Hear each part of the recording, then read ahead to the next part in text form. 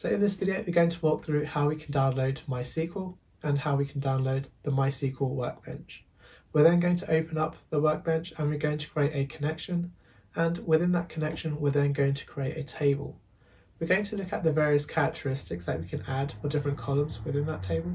And then we're going to populate the table with some test data. And then in a future video, we'll be able to access this data through our web server by connecting to the MySQL table.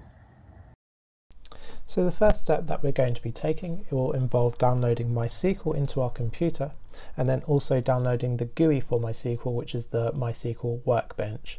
So to download MySQL, if you just want to head over to dev.mysql.com/downloads and then /MySQL, you'll see that there's quite a few options for us to download. So for example, we have different types of operating systems and different versions of that system. And then if you just want to follow the instructions for downloading MySQL into your computer, you can do that.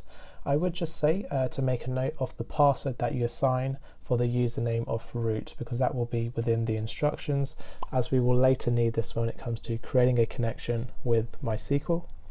And then the second download we want is the Workbench, so dev.mysql.com/downloads/workbench. And then once again, you can select your operating system, and if you just follow the instructions, you can then download the Workbench into your computer. So now that we have MySQL downloaded into our computer, and we can create and populate a table that we can now query from our application. So I've opened MySQL Workbench, and the first action I want to do is to create a brand new connection. So I'm just going to hit the plus sign next to MySQL Connections, and this is where we can provide our very own connection name. So for my example, I'm just going to call it MySQL Database. And you just want to make note of that port, so it's 3306, and that is the default port that we have for MySQL, and we will also need this later when it comes to connecting to our database. And then we can also see the username of root. And before we go ahead and create this connection, I just want to test the connection to make sure that we can connect to a data store through this port. So once again, we'll have the username of root. We just want to enter that same password that we put in for when we downloaded MySQL, and we can see that it is now working. So if I just hit OK, and we can head into our database connection by double clicking it. And if we ensure that the tab of schemas has been selected on the top left, the second tab, we can see we have the default schema of SYS, and this contains sort of dummy data that we can use with MySQL just for playing about with. But I just want to create our very own schema for our store. So I'm going to right click and hit new schema, and I'm going to provide the schema name of my store, and then I'm going to hit apply and then apply. If we just close this down, we can now access my store, and we can hit tables and then create new table. And this is where we're going to store the addresses of the customers for our store. So the name of the table, I'm just going to call this addresses.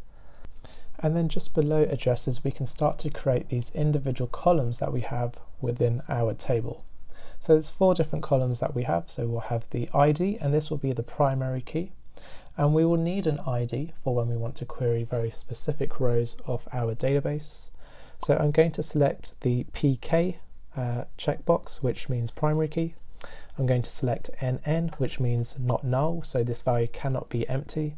And then I'm also going to select AI on the right hand side, and this stands for auto increment. So every time we create a new row within our table, this value is going to increment by 1. I'm then going to add the actual columns of data that we will be requiring. So we'll have a number, which will be an integer, and this will also be not null. We'll have a street, which will be up to 45 characters, and this will also be not null. And then we'll also have a postcode, also up to 45 characters, and finally this will also be not null. So if I just hit apply down below and then apply once more, we can now create our table called addresses with these 4 columns that we require. And this is very much moving towards the sort of data store that we would otherwise expect.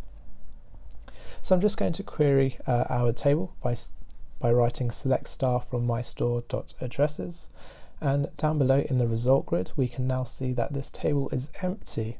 So I'm just going to quickly populate this table by writing a few insert statements using SQL. So typically we would write insert into mystore.addresses, and then we want to provide a number, street and postcode. and then we say the values are going to be 742 and then evergreen TC and then SP1. And I'm just going to execute this SQL, and then if I select star from my store.addresses, we can now see that row exists within the table. And then I'm going to do this 2 more times so that we have 3 rows within our table.